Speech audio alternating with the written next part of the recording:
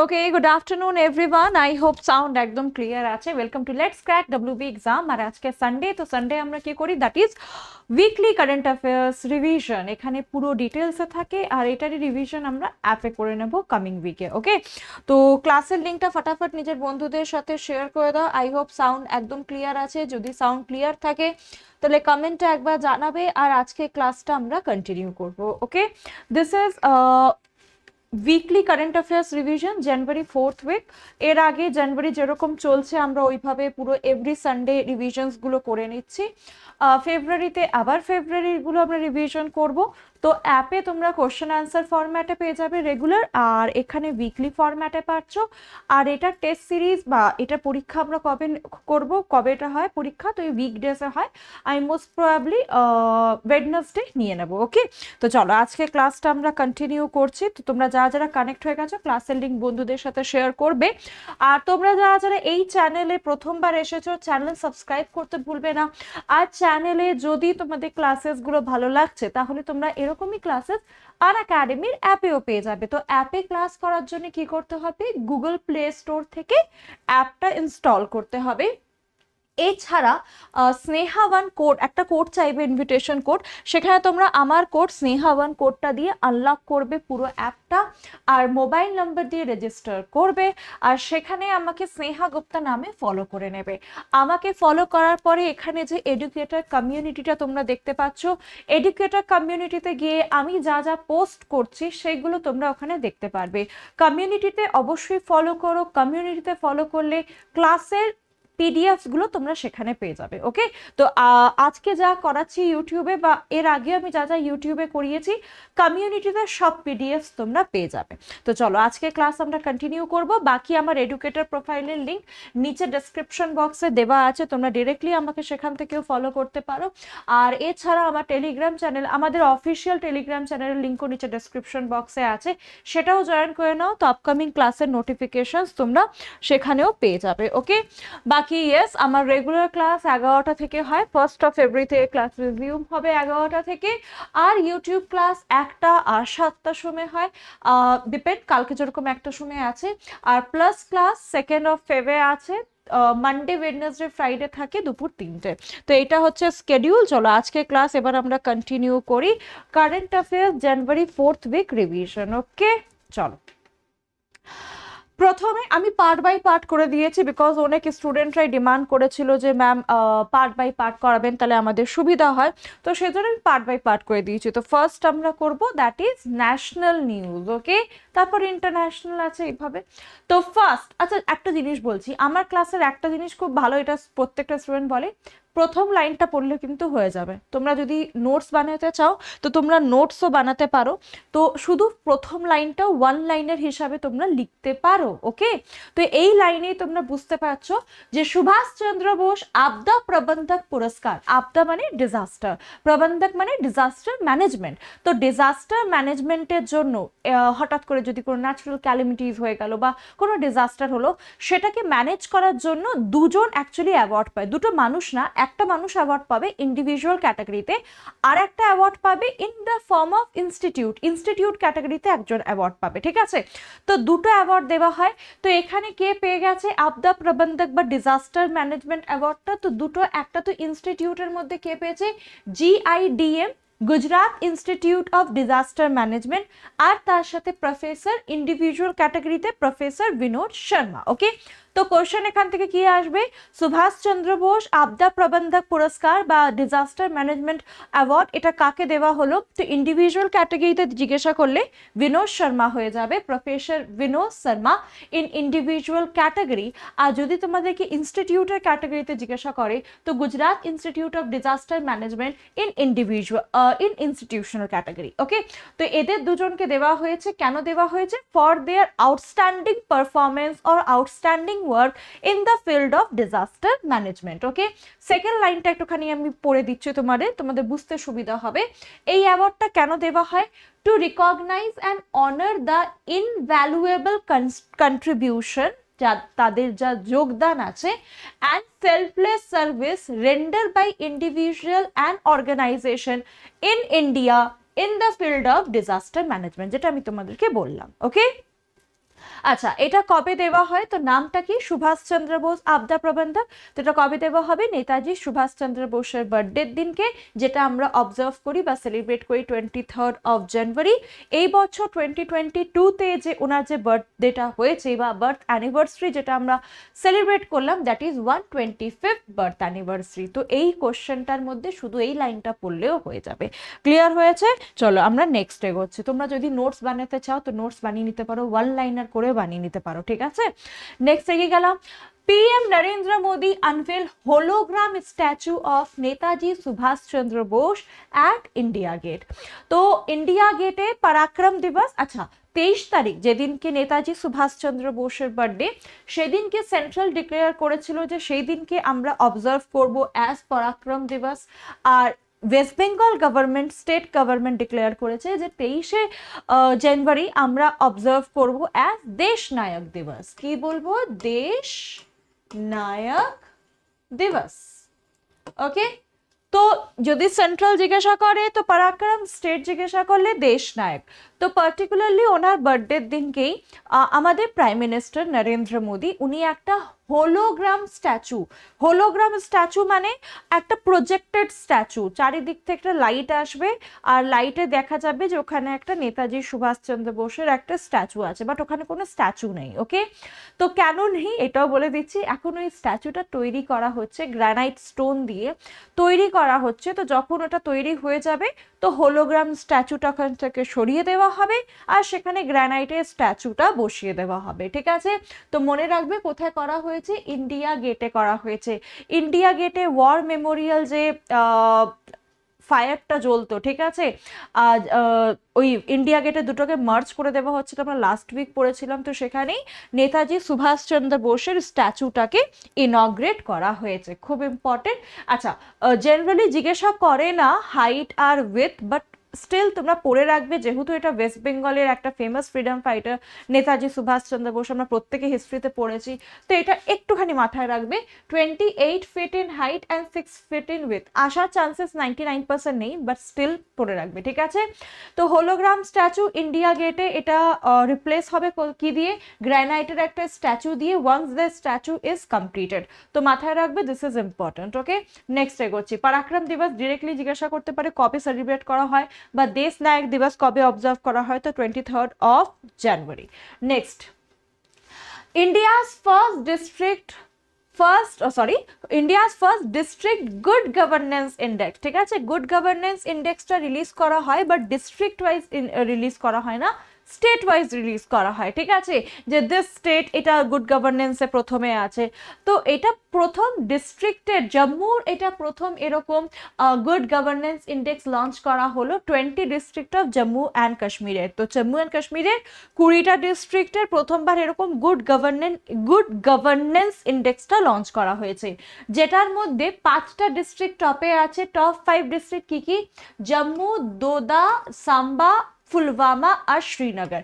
এখান থেকে কোশ্চেন কি জিজ্ঞাসা করবে? কোশ্চেন জিজ্ঞাসা করবে যে ইন্ডিয়ার প্রথম ডিস্ট্রিক্ট গুড গভর্নেন্স ইন্ডেক্সটা কোন স্টেট বা ইউনিয়ন টেরিটরি লঞ্চ করা হয়েছে? তো এটা জম্মু অ্যান্ড কাশ্মীরে হয়েছে।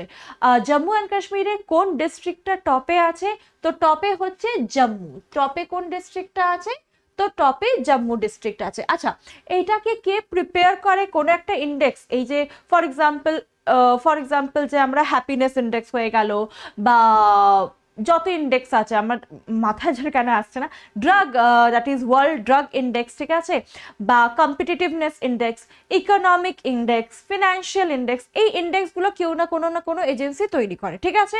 In the same way good governance ইন্ডেক্সটা কে তৈরি করে? মাথায় রাখবে, প্রশ্ন আসার চান্সেস আছে এখান থেকে।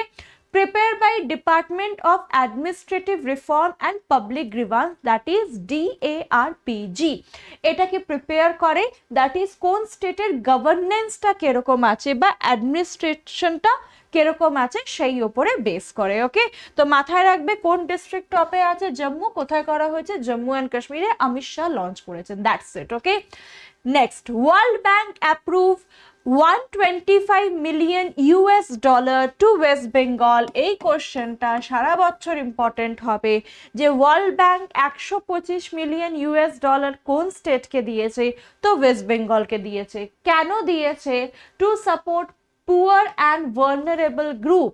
তো পুয়ার আর ভার্নারেবল গ্রুপ মানে হয়ে গেল বেসিক্যালি ওয়েস্ট বেঙ্গলে অ্যাডমিনিস্ট্রেশন সার্ভিস বা ওয়েস্ট বেঙ্গলে যে স্টেট স্কিমসগুলো আছে, ওয়েস্ট বেঙ্গলে প্রচুর স্টেট স্কিম আছে যেরকম কন্যাশ্রী, তারপর রিসেন্টলি কিছুদিন আগে মা স্কিম যেটা লঞ্চ হলো, 5 টাকা খাওয়া দেওয়া হবে, ঠিক আছে, লক্ষ্মী ভান্ডার হয়ে গেল, স্টুডেন্ট ক্রেডিট কার্ড যেটা লঞ্চ করা হয়েছে। ওকে, তো এই স্টেটের স্কিমগুলোকে রান করার জন্য ওয়ার্ল্ড ব্যাংক লোন দিয়েছে, ঠিক আছে। কাকে দিয়েছে? ওয়েস্ট বেঙ্গলকে দিয়েছে, to run the state government schemes. ওকে, তো মাথায় রাখবে, খুব ইম্পর্টেন্ট, কত টাকা দেওয়া হয়েছে? 125 মিলিয়ন ইউএস ডলার, ঠিক আছে, 125 million US dollar. This is very very very important, যেহেতু তোমরা WBCS এ পরীক্ষা দেবে তো এটা ইম্পর্টেন্ট হয়ে যাবে। ওকে, চলো নেক্সট কোশ্চেন এগিয়ে যাচ্ছি। Karnataka launch India's first AVGC centre of excellence in Bengaluru. Now AVCG এর আগে ফুল ফর্ম জানো। A for animation, V for visual effect, G for gaming and C for comics। তো কর্ণাটকা এরকম একটা স্টেট যেখানে প্রথম AVCG সেন্টার ওপেন করা হবে। না, এটা ওপেন করা কি দরকার ছিল? Now we know that Bangalore বা Karnataka is the hub of startups। ওকে, ওখানে আমরা প্রচুর স্টার্টআপস দেখতে পারি।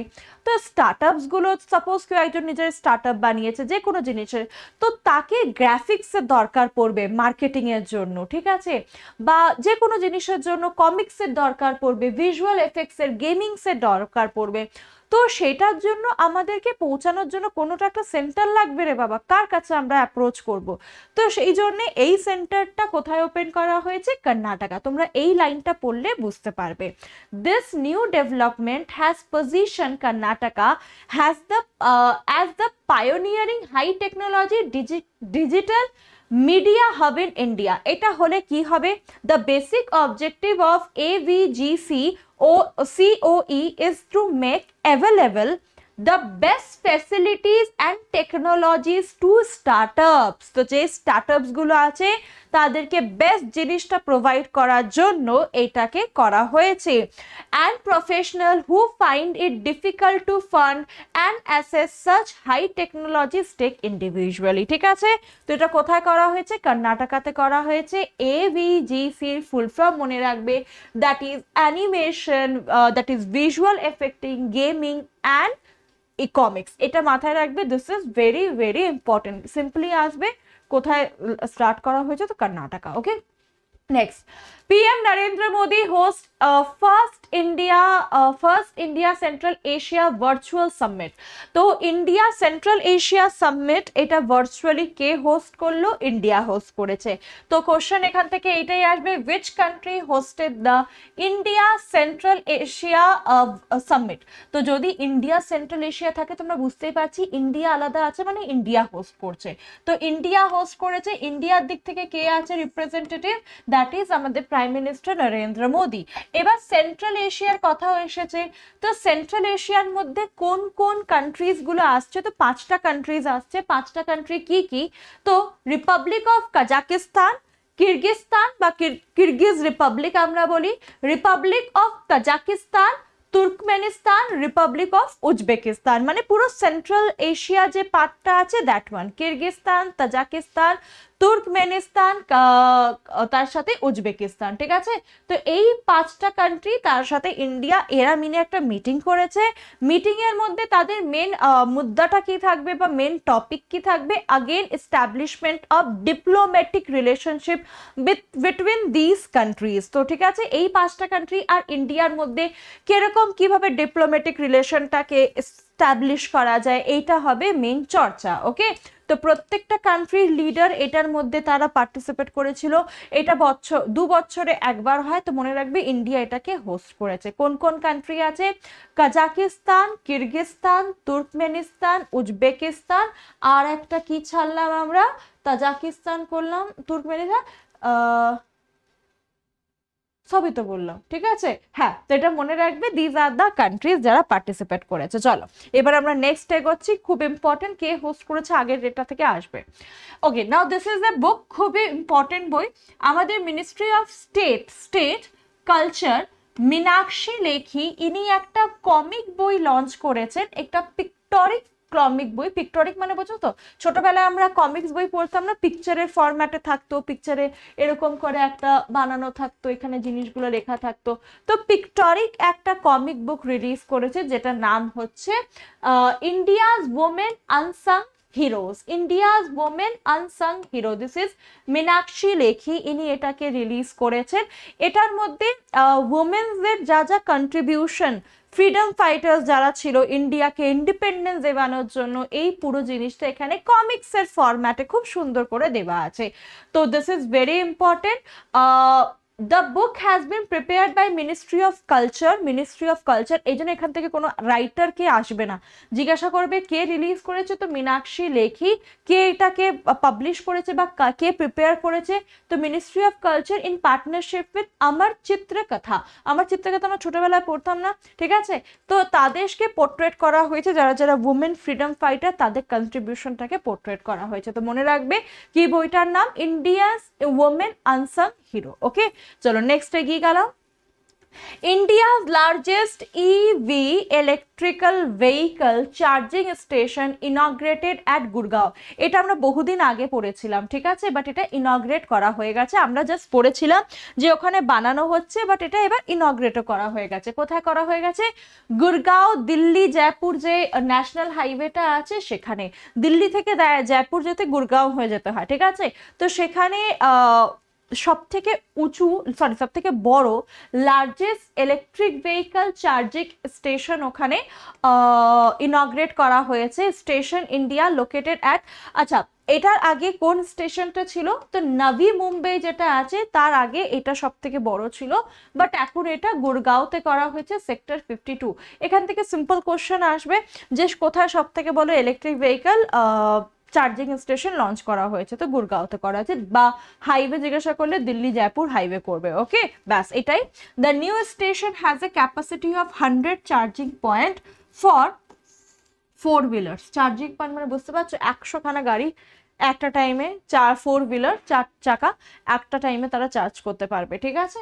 তো this include 72 unit as AC slow charger and 24 unit at DC fast charger, ঠিক আছে। তো এটা মাথায় রাখবে, এত এসি ডিসি জিজ্ঞাসা করবে না, বাস কোথায় আছে জিজ্ঞাসা করবে। চলো নেক্সট আমরা এগিয়ে যাচ্ছি। India's first graphene innovation centre two B set up in কেরালাস Thrissur. ওকে, না হোয়াট ইজ গ্রাফিন? গ্রাফিন মানে কি? এটা একদম নতুন নিউজ, কালকেরই এটা।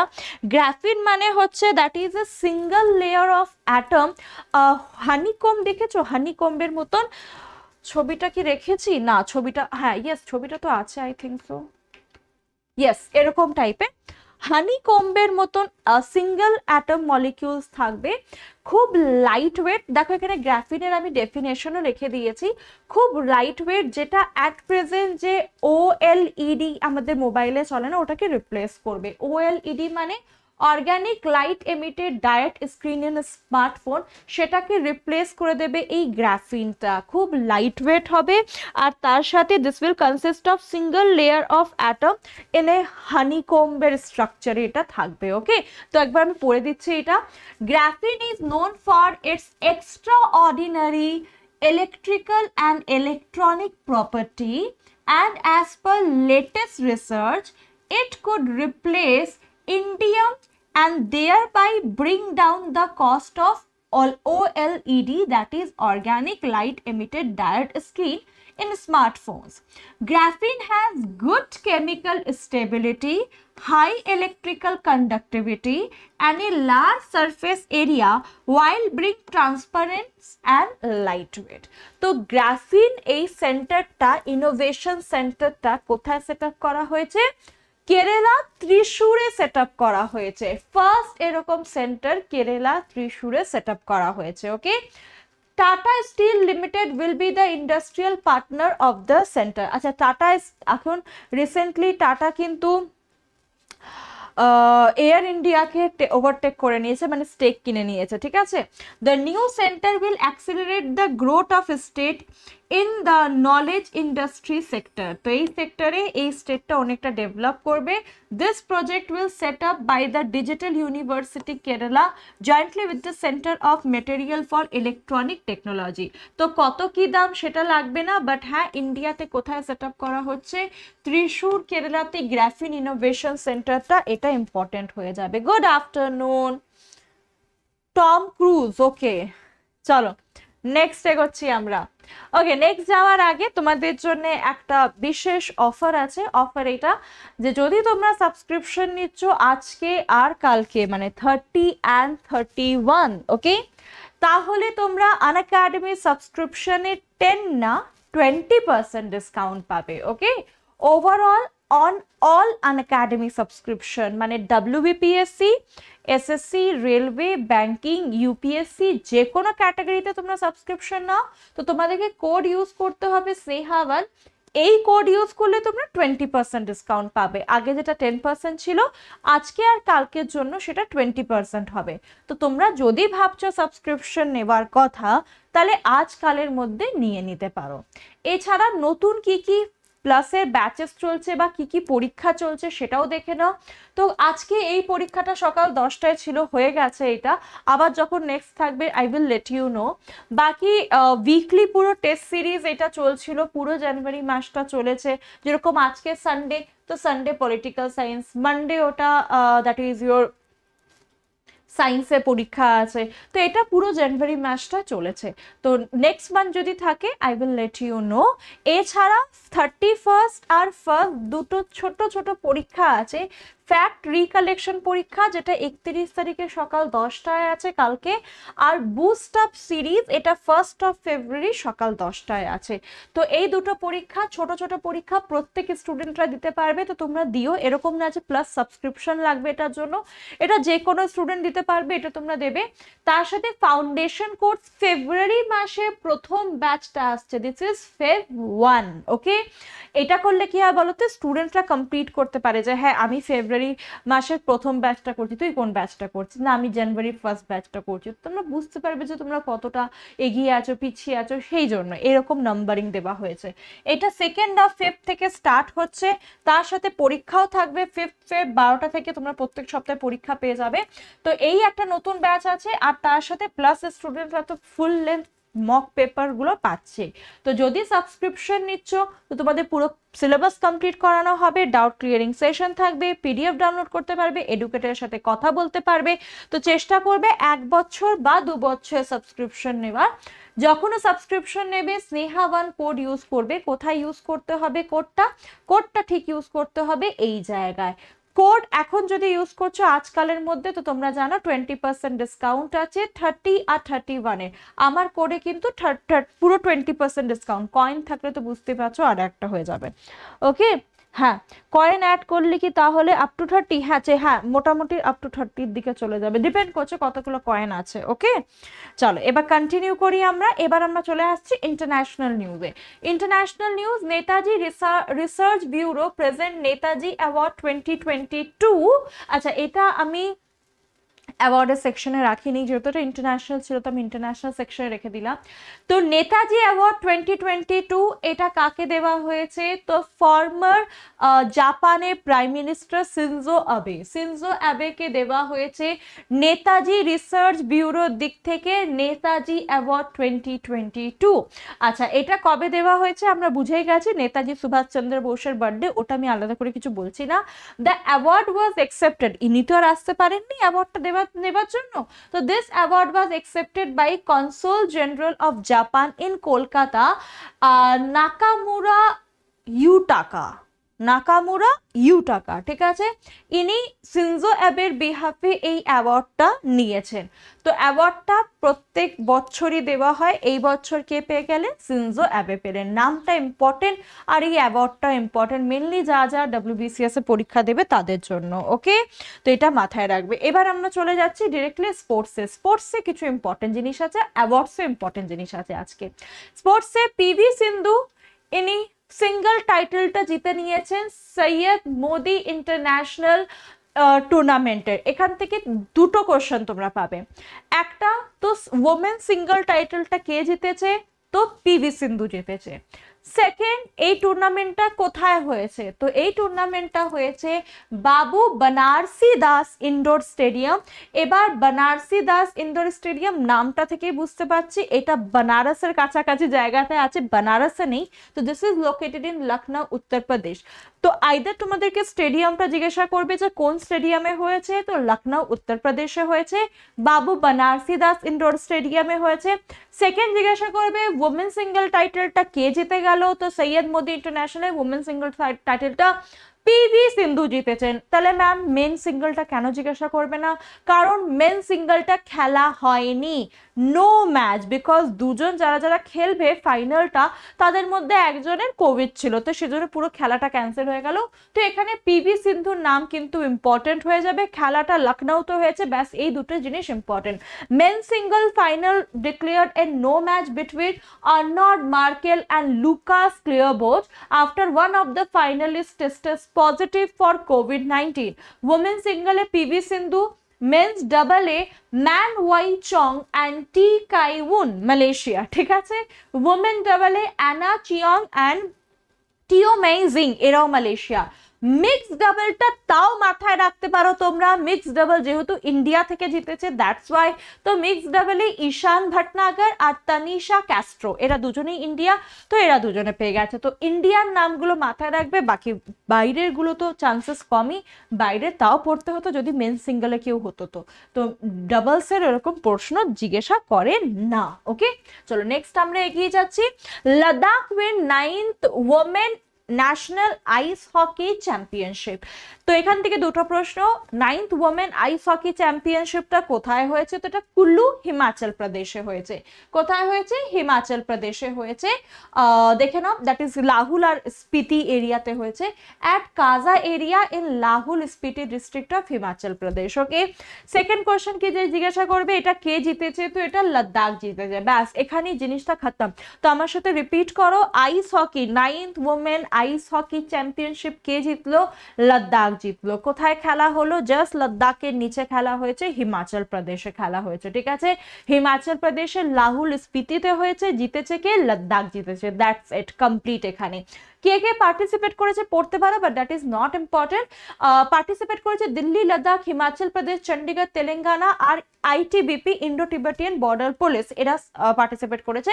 লাস্ট লাইনটা মাথায় রাখবে, the current president of association that is your national ice hockey hockey চ্যাম্পিয়নশিপের প্রেসিডেন্টকে ডক্টর সুরিন্দর মোহন বালি, মনে রাখতে পারো, but that is not important, যদি নতুন হতো তো আমি বলতাম পড়ে রাখবে। ওকে, চলো নেক্সট এগিয়ে যাচ্ছি। Now this is very very very important. আমি জেনারেলি কি করি, আমি একটুখানি হাইলাইট করে দিই, যেগুলো ইম্পর্টেন্ট ওইগুলো লাল রঙে করা আছে, ঠিক আছে। আগেরটাও তোমরা দেখেছিলে যেগুলো ইম্পর্টেন্ট ছিল এগুলো মার্ক আউট ছিল বোল্ডে, তো এখানে কিন্তু আমি মার্ক আউট করে দিয়েছি। তো list of winner of 2021 ICC award, তো আইসিসি অ্যাওয়ার্ড দেওয়া হয়েছে, এখানে পুরো লিস্টটা আছে, যেগুলো লালে আছে ওইগুলো ছেড়ে যাওয়া যাবে না। ওকে, এখানে একটা অ্যাওয়ার্ড কিন্তু এখনো বাকি আছে, যেটা যখন আসবে তখন আমরা পড়বো।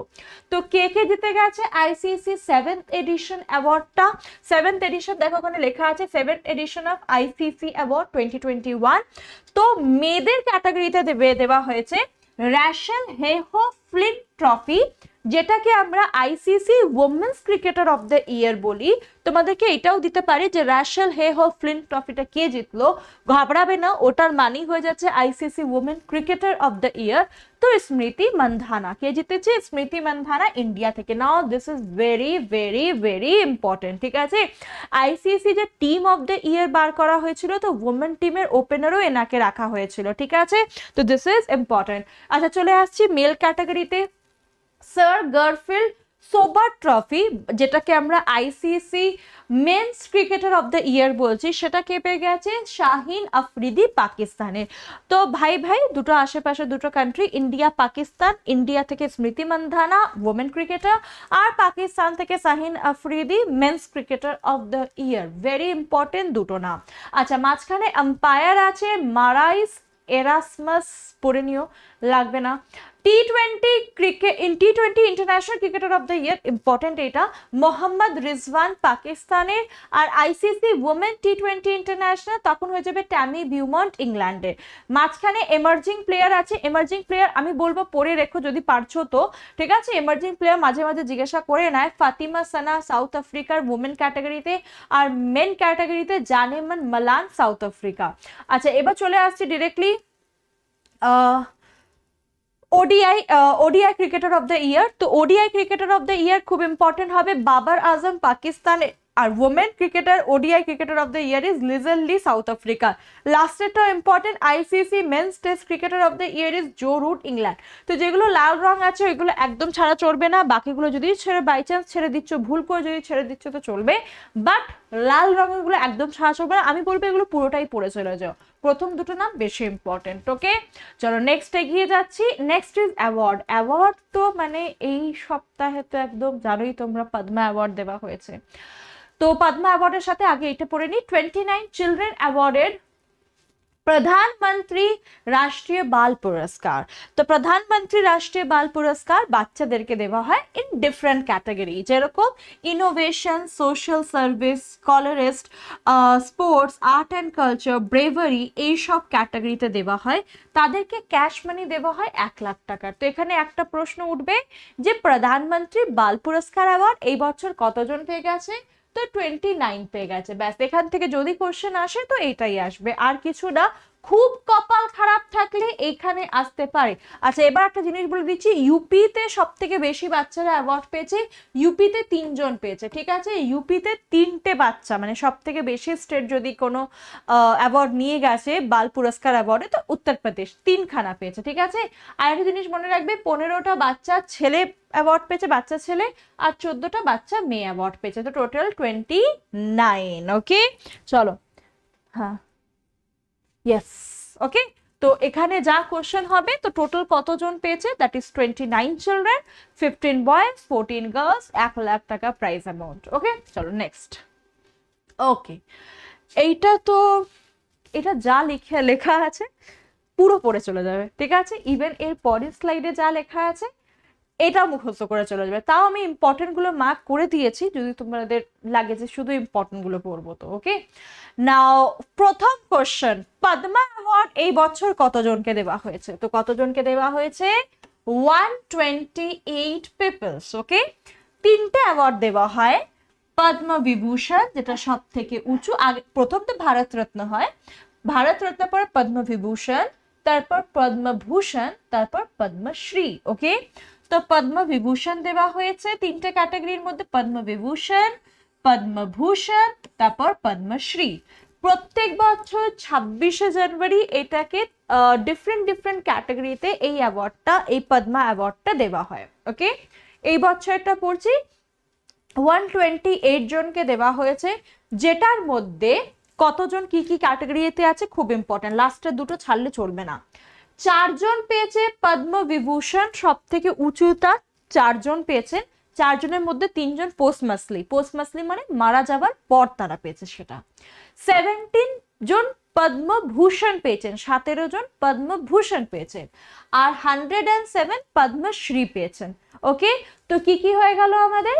4 পদ্মবিভূষণ, 17 পদ্মভূষণ, 107 পদ্মশ্রী। তো 17 দেখো 17 পদ্মভূষণ আর 17 এর মাঝখানে একটা 0 বসিয়ে দিলাম, পদ্মশ্রী আর পদ্মভূষণ 4 জন। ব্যাস এইভাবে মাথায় রাখবে। লাস্ট লাইনটা খুব important, 34 out of 128 awardees R women. তো ওমেন কতজন আছে এইটা প্রত্যেক বছর আসে, এই বছর ইম্পর্টেন্ট হবে। তো ওমেন 38, সরি 34, ইয়েস ওমেন কতজন? 34, ঠিক আছে। while 10% R Indian origin and NRI, তো 10 জন এনআরআই, আগের বছরও 10 জনই এনআরআই ছিল, ঠিক আছে? তো এনআরআই 10 জন। তো this are the important data. Okay 4, 17, 107, women মনে রাখবে 34, এনআরআই 10 জন, পুরোটাই ইম্পর্টেন্ট, একটাও ছাড়া যাবে না। চলো এবার চলে আসছি লিস্টে। লিস্টে যেটা রেড কালার দেওয়া আছে ইম্পর্টেন্ট। ওকে, পদ্মবিভূষণ দেখে নি। প্রভা আত্রে আর্টের ফিল্ডে পেয়েছেন, পরের তিনটে পোস্ট মাসলি মানে মারা যাবার পরে আছে। তো রাধে শ্যাম খেমখা লিটারেচার আর এডুকেশনের জন্য পেয়েছেন। বিপিন রাওয়াত খুব ইম্পর্টেন্ট হবে, বিপিন রাওয়াত সিভিল সার্ভিস প্রথম সিডিএস ছিলেন আমাদের ইন্ডিয়ার, ঠিক আছে, ওনাকে পোস্ট মাসলি দেওয়া হয়েছে। আর কল্যাণ সিং উনিও কিছুদিন আগে মারা গেলেন, তো ওনাকেও পোস্ট মাসলি দেওয়া হয়েছে। তো বিপিন রাওয়াতের নাম এটার মধ্যে সব থেকে ইম্পর্টেন্ট। চলে এলাম পদ্মভূষণে। পদ্মভূষণ টোটাল 17টা নাম লেখা আছে, বাট মাঝখানে দেখতে পাচ্ছ এই যে 10, 11, 12, 13 এই নামটা সব থেকে বেশি ইম্পর্টেন্ট হবে। আমি নামগুলো পড়ে দিচ্ছি, বাই চান্স যদি তোমরা দেখতে পাচ্ছ না তো। রাজীব মেহরিষি আমরা প্রত্যেকে জানি সিভিল সার্ভেন্ট ইনি, তো এনাকে দেওয়া হয়েছে পদ্মভূষণ, ঠিক আছে, রাজস্থান থেকে। সত্য নাডেলা আমরা প্রত্যেকে জানি, এনিও ট্রেড অ্যান্ড ইন্ডাস্ট্রি ইউএসএ, সত্য Nadella we all know him. S Pichai সুন্দর রাজন পিচাই, ঠিক আছে, ওনাকে ইউএসএ থেকে ট্রেডার ইন্ডাস্ট্রিতে দেওয়া হয়েছে। And Cyrus Poonawalla Serum Institute, ঠিক আছে, এনাকে দেওয়া হয়েছে। তো এই 4টে নাম পদ্মভূষণ থেকে সব থেকে ইম্পর্টেন্ট। পদ্মশ্রী 107 জন পেয়ে গেছে, তো পদ্মশ্রীতে 107 জনের নাম মুখস্থ করা পসিবল না। তোমরা নীরজ চোপড়ার নামটা মাথায় রাখবে, নীরজ চোপড়া পদ্মশ্রী। ওকে, ক্লিয়ার? চলো নেক্সট এগিয়ে গেলাম আমরা। ওকে, president approve 384 gallantry award for 2022। তো গ্যালেন্ট্রি অ্যাওয়ার্ড আর্ম ফোর্সকে এই অ্যাওয়ার্ডটা দেওয়া হয়, আর্ম ফোর্স পার্সোনালকে। তো 384 গ্যালেন্ট্রি অ্যাওয়ার্ড দেওয়া হয়েছে। আর তার সাথে প্রেসিডেন্টস পুলিশ মেডেল দেওয়া হয়েছে কতজনকে 939কে। তো দুটোই নাম্বার ইম্পর্টেন্ট, নাম্বারই এখানে জিজ্ঞাসা করবে। তো gallantry award 384 and President Police Award 939। 939 এমনি মুখস্থ হয়ে যাবে, 993, ব্যাস 939। আর গ্যালেন্ট্রি অ্যাওয়ার্ড 384। ওকে, আচ্ছা, এখানে একটা নাম খুব ইম্পর্টেন্ট হয়ে যাবে, দ্যাট ইজ নীরজ চোপড়া। এখানেও নীরজ চোপড়া খুব ইম্পর্টেন্ট হবে। নীরজ চোপড়াকে দেওয়া হয়েছে পরম বশিষ্ঠ সেবা মেডেল। আচ্ছা, আগে বছরও ওনাকে অ্যাওয়ার্ড দেওয়া হয়েছিল গ্যালেন্ট্রি এ থেকে, এনাকে দেওয়া হয়েছিল বিশিষ্ট সেবা মেডেল, আর এই বছর পরম বিশিষ্ট দেওয়া হলো। তো নীরজ চোপড়ার নাম মনে রাখতে হবে। 384 গ্যালেন্ট্রি অ্যাওয়ার্ডের মধ্যে কোন ক্যাটাগরিতে কতজন পেয়েছে ইম্পর্টেন্ট, বাট পরম বিশিষ্ট সেবা মেডেলে 29 জনের মধ্যে একজন নীরজ চোপড়াও, ঠিক আছে, গোল্ড মেডেলিস্ট, ঠিক আছে, আমাদের ইন্ডিয়ার অলিম্পিক্সের। তো দিস ইজ ইম্পর্টেন্ট। ওকে, চলো নেক্সট এগিয়ে গেলাম আমরা। ওকে, অ্যাওয়ার্ডের ক্যাটাগরিতে most important question of the year. আমি কি বললাম, এই সপ্তাহের অ্যাওয়ার্ড একটাও ছাড়া যাবে না, এটা সব থেকে ইম্পর্টেন্ট কোশ্চেন। পুরো বছরের যে কোনো পেপার, যে কোনো পরীক্ষা তোমরা দিয়ে নাও। TX2 অ্যাওয়ার্ড, TX2 মানে T for tiger, x is the নাম্বারকে 2 করে দিয়েছে, টাইগারের নাম্বারকে ডাবল করা হয়েছে। For doubling the number of tiger in that particular national park or wild life century বা টাইগার রিজার্ভ, সেই টাইগার রিজার্ভকে না TX2 অ্যাওয়ার্ডটা দেওয়া হয়। তো লাস্ট ইয়ার পিলিভিট, উত্তরপ্রদেশের পিলিভিট টাইগার রিজার্ভকে TX2 অ্যাওয়ার্ড দেওয়া হয়েছিল টাইগারের নাম্বারটাকে ডাবল করার জন্য। এই বছর দুটো পেয়েছে, একটা আমাদের ইন্ডিয়া থেকে, একটা নেপাল থেকে। তো ইন্ডিয়া থেকে কে পেয়েছে, ইন্ডিয়া থেকে তামিলনাড়ুর সত্যমঙ্গলম টাইগার রিজার্ভ এইটা পেয়ে গেছে। আর নেপাল থেকে কে পেয়েছে, বর্দিয়া ন্যাশনাল পার্ক অফ নেপাল, এরা দুজনে জয়েন্টলি TX2 অ্যাওয়ার্ডটা পেয়ে গেছে, doubling the tiger population since 2010। তো this is very very very important, direct question আসবে TX2 অ্যাওয়ার্ড কে পেয়েছে। তো সত্যমঙ্গলম টাইগার রিজার্ভ আর নেপালের বর্দিয়া ন্যাশনাল পার্ক। বা কোশ্চেন এরকমও আসতে পারে যে সত্যমঙ্গলম টাইগার রিজার্ভ কোথায় আছে, তো this is located in Tamil Nadu. Okay, last year পিলিভেত পেয়েছিল, তো পিলিভেতের চ্যাপ্টার ক্লোজ, ওটা লাস্ট ইয়ারের কারেন্ট অ্যাফেয়ার্স ছিল, মনে রাখতে পারো, বাট এই বছরে এটা বেশি ইম্পর্টেন্ট হবে। ওকে, এই লাইনটা পড়ো, খুব important. সত্যমঙ্গলম was designated tiger reserve in 2013, আসতে পারে, ইম্পর্টেন্ট চান্সেস আছে এটার আসা। The population of tiger increases from only 25, সেই টাইম কটা ছিল, 25টা, 2011তে না শুধু 25টা ছিল, আজকের ডেটে কটা, 80 ইন্ডিভিজুয়াল কারেন্টলি, মানে এস্টিমেটেড করা হচ্ছে 80টা হবে। এবার ধরে তো ওদেরকে রাখবে না, এক্সট্রিমলি সরি, এটা কোথা থেকে চলে এলো, ওহ থ্যাংক গড, ঠিক আছে। তো মনে রাখবে এটা 25 থেকে 80-তে নিয়ে এসেছে। আচ্ছা, similarly the tiger population in বারদিয়া national park, যেটা নেপালে আছে, increase by almost 5-fold from less than 20 tiger in 2009। 2009-তে 20 tiger ছিল, যেটা আজকের ডেটে 2018-তে দেখা হচ্ছে 87টা আছে। তো ভেবে নাও কোথায় গেছে। তো তোমাদেরকে হয়তো টাইগারের নাম্বার নাও জিজ্ঞাসা করতে পারে, but this is very important. সত্যমঙ্গলম tiger reserve R বারদিয়া national park, Nepal R Tamil Nadu respectively. ওকে, চলো নেক্সট। এবার চলে যাচ্ছি অ্যাপ অ্যান্ড পোর্টালস। এই বছরে কিছু এই সপ্তাহে কিছু ইম্পর্টেন্ট অ্যাপসও লঞ্চ করা হয়েছে। তো হেলথ মিনিস্টার মনসুখ মান্ডভিয়া ইনি লঞ্চ করেছেন একটা ওয়েবসাইট অ্যান্ড মোবাইল অ্যাপ্লিকেশন, যেটার নাম হচ্ছে মাই সিজিএইচএস, ঠিক আছে। তো মাই সিজিএস এর এটা একটা হচ্ছে মোবাইল অ্যাপ্লিকেশন, যেটা কি করবে না, এটা সেন্ট্রাল গভর্নমেন্টের একটা হেলথ স্কিম, সিজিএস এর একটা mobile application. This new feature will benefit more than 40 lakh beneficiary with real-time information from the convenience of their home. The website has been made 3U complement। 3U মানে কি, usable, user centric and universal অ্যাসেসেবল, ঠিক আছে। তাদের ঘরের কাছে কি কি জিনিস আছে, কোন হসপিটাল কি ফ্যাসিলিটিস পাবে, সেই জন্য এই অ্যাপ্লিকেশনটা লঞ্চ করা হয়েছে। খুব ইম্পর্টেন্ট না, বাট স্টিল মাথায় রাখবে কে লঞ্চ করেছে, আমাদের হেলথ মিনিস্টার। ওকে, নেক্সট এগিয়ে গেলাম। সিএসসি লঞ্চ योग्यता mobile application to impart skill based vocational education to rural youth।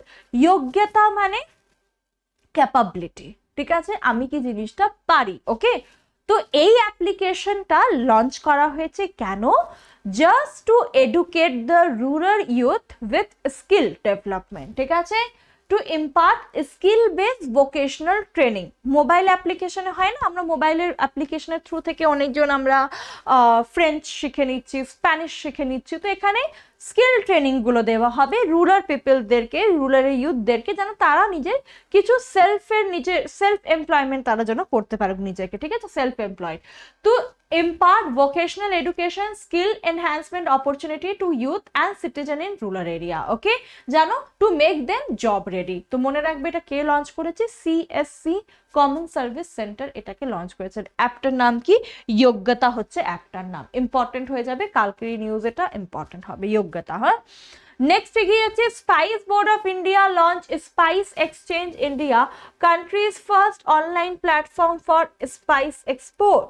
তো স্পাইস এক্সপোর্টের জন্য একটা প্ল্যাটফর্ম, আমরা জানি India is rich in spice, এই জন্যে ব্রিটিশরা সেই টাইমে ইন্ডিয়াতে এসেছিল, স্পাইসের খোঁজে এসেছিল, সে কত বছর রাজ করে নিল, ঠিক আছে।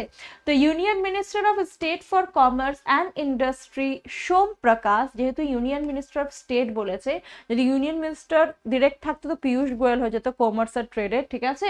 সোম প্রকাশ ইনি ইনগ্রেট করেছেন ইন্ডিয়ার first portal for spice export, name spice exchange. Exchange মানে একটা কান্ট্রি থেকে অন্য কান্ট্রি যে এক্সচেঞ্জ আমরা করি। কোথায় এটা এক্সচেঞ্জ করা, মানে কোথায় থেকে লঞ্চ করা হয়েছে, এই ইভেন্টটা কোথায় হয়েছে, কোচিতে হয়েছে। And Kochi Kerala is the hub of spice capital of India বলা হয় কেরালাকে, ঠিক আছে। এটা থেকে কি হবে না, এটা থেকে একটা আর্টিফিশিয়াল ইন্টেলিজেন্স বেসে আমরা জানতে পারবো ইন্ডিয়ার স্পাইসের কোথায় কোন জিনিসটা এক্সপোর্ট হচ্ছে, আমরা বাইরের কান্ট্রির সাথে এক্সপোর্ট করতে পারবো, বড় বড় যে কোম্পানিজগুলো আছে। হ্যাঁ, টু কানেক্ট ইন্ডিয়ার spice exporter by buyer from around the world.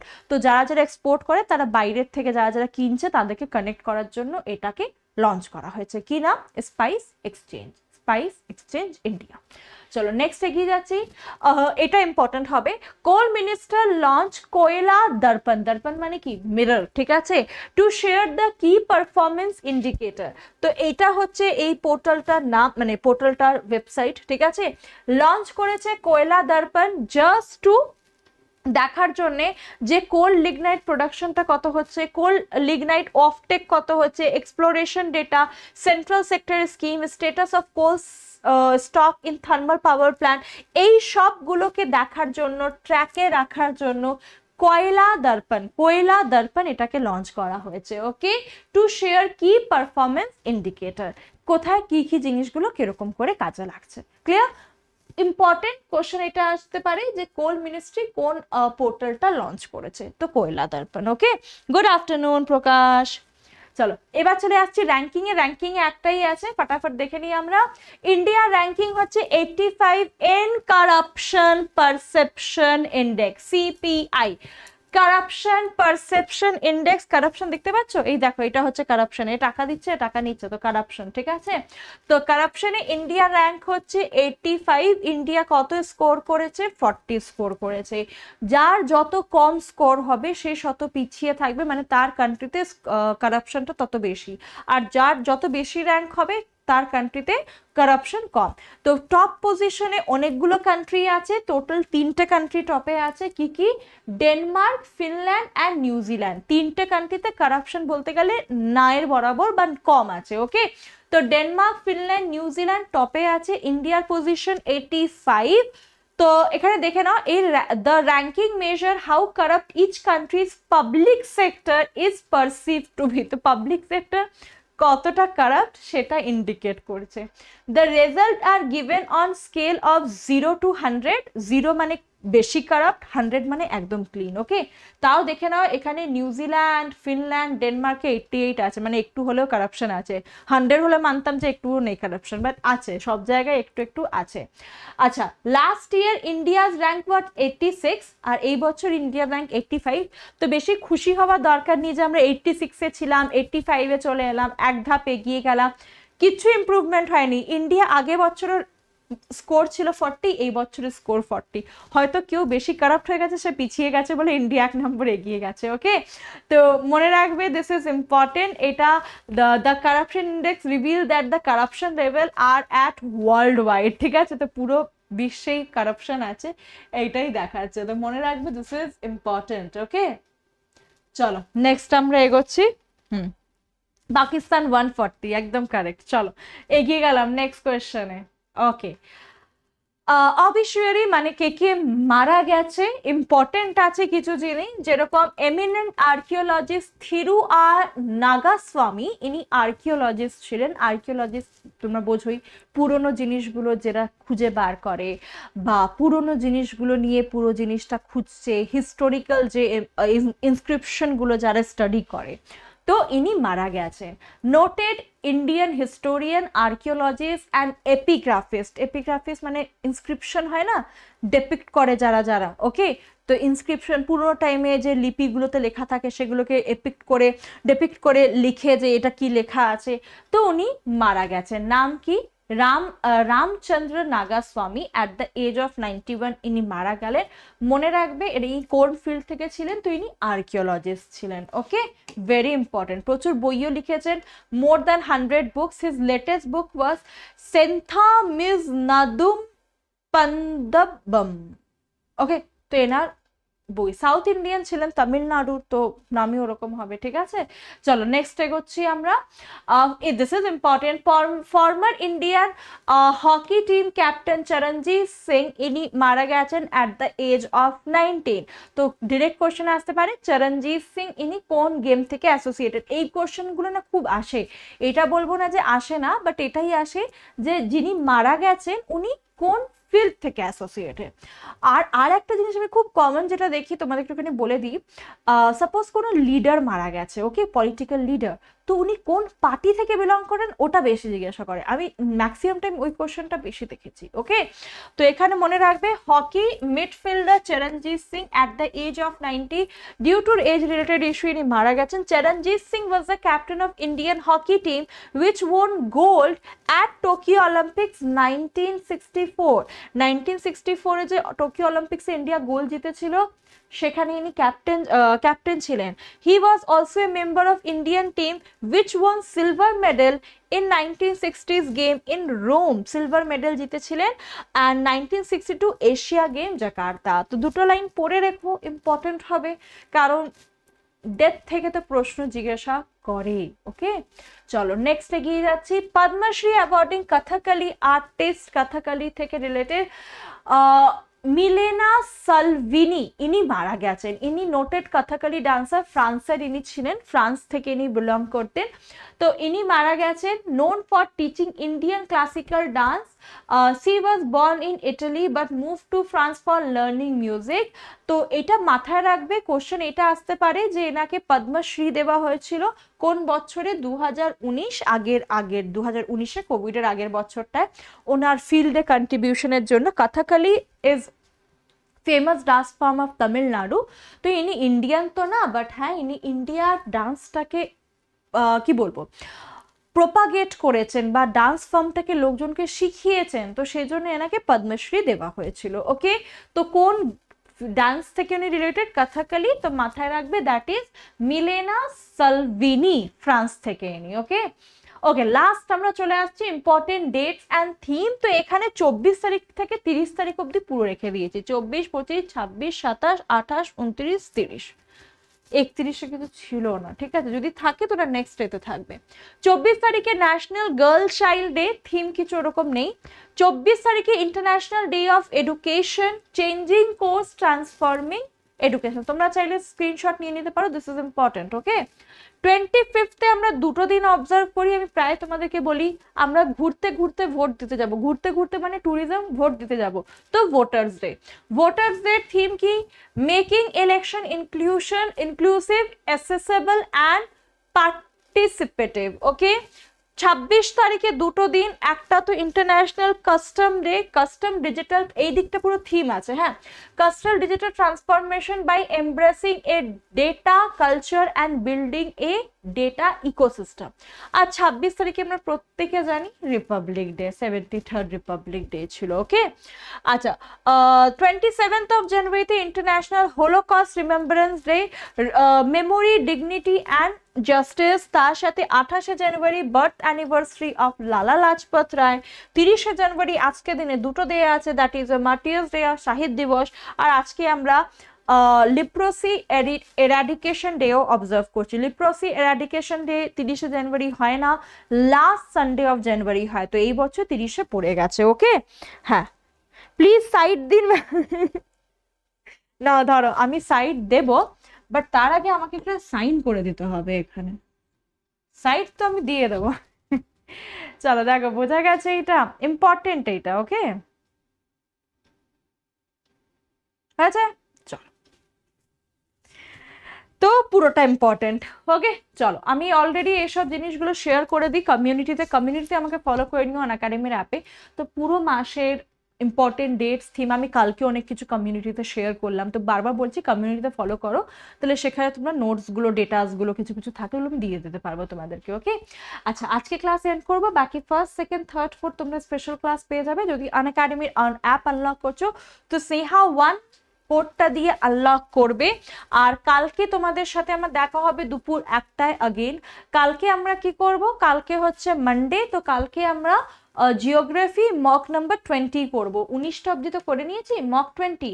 আর মঙ্গলবার আমরা কি করব? 1st of February current affairs mock number 20। ঠিক আছে, 1 তারিখে আর 2 তারিখে তোমাদের জন্য থাকবে open house session. Open house মানে তোমাদের যা ডাউট থাকবে সেটা আমি কথা বলে অ্যাপে, আনএকাডেমির অ্যাপে সলভ করব। ঠিক আছে, তো তোমাদেরকে it is not a video class, ওখানে কিছু হবে না। ওখানে তোমাদেরকে কি কি পড়া উচিত হয় না, ক্লাসে মাঝে মাঝে আমরা এরকম পড়াতে চলে যাই যে আমরা কিছু বলতে পারি না। ওকে, তো সেখানে আউট অফ দ্য বক্স কোন কোন বই পড়বে, কোন চ্যাপ্টারটা বেশি ইম্পর্টেন্ট, কিছুটা ইম্পর্টেন্ট ডিসকাশন হয়ে গেল, তো সেটা থাকবে 1 তারিখে আর 2 তারিখে। 1 তারিখে আমার ওপেন হাউস সেশন দুটো থাকবে। একটা তো তোমাদের থাকবে ডিরেক্টলি আমার ক্লাসের পর সন্ধে 7টার সময়, 7টা থেকে ক্লাস আছে মঙ্গলবার। ঠিক আছে, তো মঙ্গলবার 7টার সময় থাকবে, 7:30-তে থাকবে, ক্লাস শেষ হবে তারপরে। আর তার সাথে আরেকটা আমি ওপেন হাউস নেব, ওটা দুপুর 3টার সময়, 2:30টার সময় নেব। ঠিক আছে, সব আমি লিঙ্ক তোমাদেরকে শেয়ার করে দেবো কমিউনিটিতে, তো কমিউনিটিতে তোমরা আমাকে ফলো করবে। আর এছাড়া বুধবার দিনকে মানে 2 তারিখে একটা নেব, সেটা থাকবে দুপুরবেলা 1:30টার সময়। ঠিক, তো এটা হচ্ছে পুরো জিনিস। আজকে ক্লাস এন্ড করব। যদি ভালো লেগে থাকে ভিডিওটা লাইক করে দেবে, শেয়ার করে দেবে। আর যদি সাবস্ক্রিপশন নিচ্ছ তো ইউজ দ্য কোড স্নেহা1। বাকি এখন অফার তো চলছে 20% ডিসকাউন্টের, তো এইটা অফারটা অ্যাভেল করার জন্য স্নেহা1 কোডটা অবশ্যই তোমরা ইউজ করবে। এটা হচ্ছে আমার পুরো স্কেডিউল ফেব্রুয়ারি মাসে প্লাস ক্লাসে, তোমরা এটাও জয়েন করতে পারো সাবস্ক্রিপশন নেবার পরে। চ্যানেলটা সাবস্ক্রাইব করে নেবে, নোটিফিকেশন বেল প্রেস করে নেবে, কিন্তু তাহলে তোমরা কিন্তু ক্লাসের নোটিফিকেশনসগুলো পাবে, ঠিক আছে? কালকে ক্লাস দুপুর 1টার সময় আছে। আর আজকের কন্টেন্টে যদি কিছু ইনঅ্যাপ্রোপ্রিয়েট কন্টেন্ট থাকে সেটা তোমরা কমপ্লেন করতে পারো, লিংক নিচে ডিসক্রিপশন বক্সে দেওয়া আছে। তো আজকে ক্লাস এন্ড করব। কোড মনে রাখবে স্নেহা 1। তো থ্যাংক ইউ এভরিওয়ান, তোমাদের সাথে আবার কালকে একটা দেখা হবে। টাটা।